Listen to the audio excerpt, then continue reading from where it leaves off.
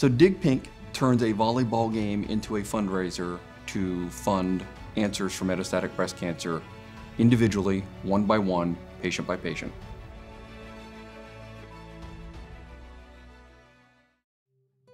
Gary, why don't you tell me about Maureen and your children and what you experienced? Well, thanks, Angie. So it was early Monday, October 20th, and Maureen and I suddenly realized that we were at the end of an 11-year journey. We rushed from our oncologist's office to Seton Hospital because we suddenly realized that we needed a care team around us that had all the tools at their disposal.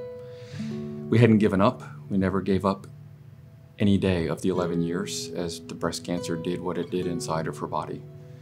But cancer only attacks the body. It does not attack the soul. And Maureen and I's soul were one. We loved each other.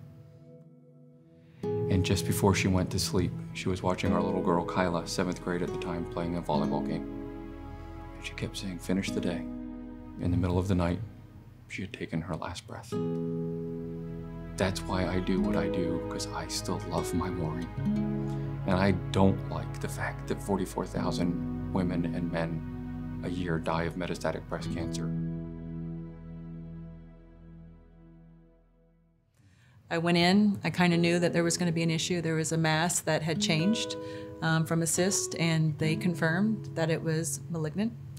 Like you and Maureen, I'm sure, the first thought I had were my kids. How are I going to tell my children that they have cancer? We went from the mammogram to the biopsy confirmation, which we suspected. I had a mastectomy, a radical one, which was very intense. Did the radiation, it was quite a painful event. I didn't have to have chemo.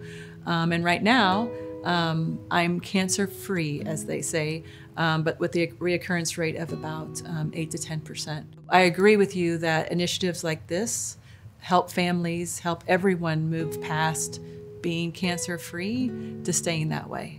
So I think the fact that we're working on a cure and working on a way where cancer doesn't have to come back. You only have to fight it once, and once you win, it's over. You really do win. Yes, we're not having a rematch. Yep. And so I'm on board with you. So Dig Pink turns a volleyball game into a fundraiser to fund answers for metastatic breast cancer individually, one by one, patient by patient. And the Dig Pink is a program of the Side Out Foundation. And so Side Out is all about giving women and some men control back over their lives when breast cancer becomes hard, when it becomes metastatic, when it becomes terminal. And so those Dig Pink dollars that the girls will raise at their Dig Pink game at St. Andrews and thousands of high schools around the country all go into siding out cancer and getting answers to create more tomorrows. Let's get answers for those folks that are dealing with metastatic breast cancer where it's changing so fast you need answers quickly, right? And I think in the process of this game unfolding, like the one that if folks want to come to on September 30th, Friday night, 5 o'clock, St. Andrew's Episcopal School here in Austin, come watch this game. Come watch these young ladies playing a game with heart and spirit, because even though there will be a competitor on the other side of the net, we are playing together. Our company is going to donate to this cause, not just because of me, but just because of all the women who work here, all the children of the women that work here. We want to make a difference. We want our people to be supported because breast cancer touches a lot of people.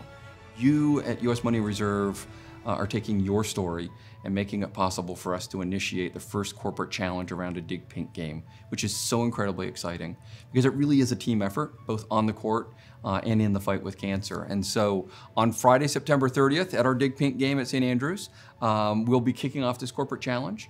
If you follow along at sideout.org/SAS Dig Pink 2022, we'll be tracking the corporations around Austin that have been kicked off by you and how they're doing. And later in October, we'll be celebrating the top 3 winners of that corporate challenge. And we hope that you are one of them in this fight with metastatic breast cancer through the Side Out Foundation and the Dig Pink game. So Gary, you're going to find that I'm not only very serious about cancer, but I'm serious about winning. So I fully expect that we will be #1 on that list.